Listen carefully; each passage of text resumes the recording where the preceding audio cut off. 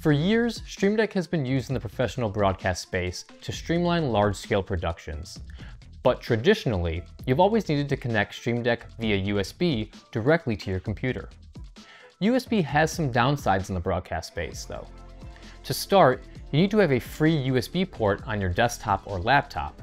And second, you can't be too far away from that computer, which can complicate how you organize your Stream Decks and broadcast hardware together, to say the least. Last year, we released Stream Deck Studio. This rack-mounted 32-key solution met the needs of professionals in the broadcast space, featuring a first for Stream Deck, an Ethernet connection with support for Power over Ethernet. Now, we're bringing Power over Ethernet to more of our Stream Deck family. Hi, I'm Chris from Elgato, and this is Network Dock. Network Dock allows you to easily connect almost any Stream Deck via a Power over Ethernet connection and integrate it into an IP-based workflow in just a few seconds.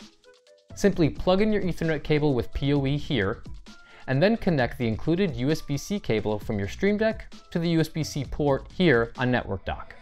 Note that Network Dock is compatible with the following Stream Deck models. Compared to USB, Ethernet connectivity provides a wide range of benefits in the broadcasting space. Let's look at cable length. Generally, a USB-C cable should not exceed a few meters. With Ethernet, you can extend up to 100 meters without losing connectivity or signal. Like mentioned before, Network Dock allows you to move freely around the broadcasting space without being tied down to a computer. Before, Stream Deck would need to be plugged into a USB-C port on your laptop or desktop to work within your needs. You can now direct and produce your content in entirely different rooms without any additional computer or power adapter. You will no longer need to rely on more expensive and possibly more complicated solutions to get a Power over Ethernet connection to a Stream Deck.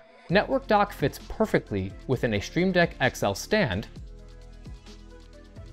and can also be mounted with the provided mounting hardware. If you were wondering about the network configuration, Network Dock uses DHCP to automatically assign an IP address that specific software can recognize, allowing you to seamlessly add your devices to your workflow without needing to manually configure your network. However, if you do want to set an IP address manually, Network Dock supports the option of a static IP. Network Dock was created for the professional broadcast space. By partnering with BitFocus, their new software product Buttons recognizes Stream Deck automatically using a PoE connection, making it your go-to software when using Network Dock.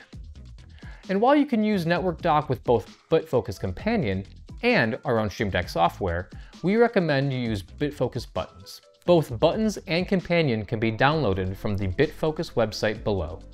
To wrap everything up, Network Dock gives you the power to convert your favorite Stream Deck from a USB-C connection into a Power over Ethernet one. This new connection option provides a multitude of benefits, from a longer cable length to more flexible connectivity options in a large-scale production. It fits seamlessly inside the stand of Stream Deck XL, but it can also be mounted virtually anywhere you need. Combined with BitFocus software, Network Dock unlocks the full potential of your broadcast setup. If you have any questions about Network Dock, let us know down in the comments.